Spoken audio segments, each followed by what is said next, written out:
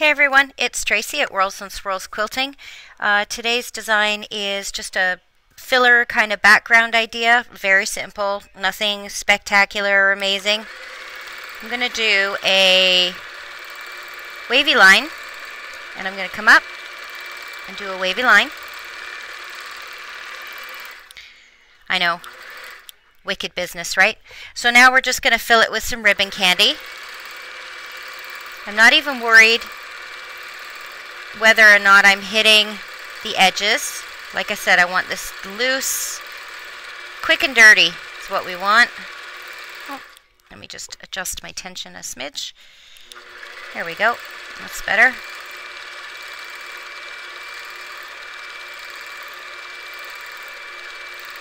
So we're just looking for some cool kind of texture, hanging around on a quilt somewhere. I'm going to do a little bit of an echo on either side of it. Sneak in the ditch. And we're going to leave one. Echo. Leave a space. We're going to fill this in with ribbon candy.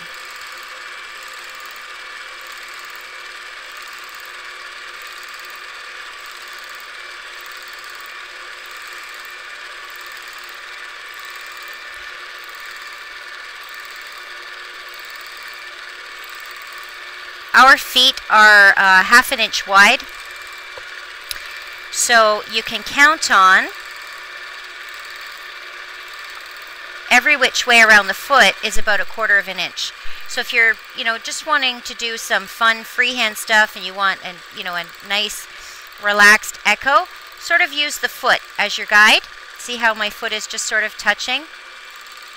I'm not keeping it, really tight and bang on the line and all that kind of stuff, because this is sort of wonky and a little bit silly, simple. It doesn't need to be perfect. We just want some fun texture. This kind of reminds me sort of Charlie Brown's shirt. I know it's not chevrons, but it still has that kind of stripy look to me. There you go. So that's today's design. And you could put anything in these things. You don't have to put ribbon candy at all.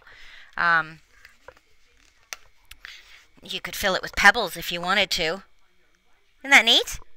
I like it. Have a great day, everyone. We'll see you tomorrow.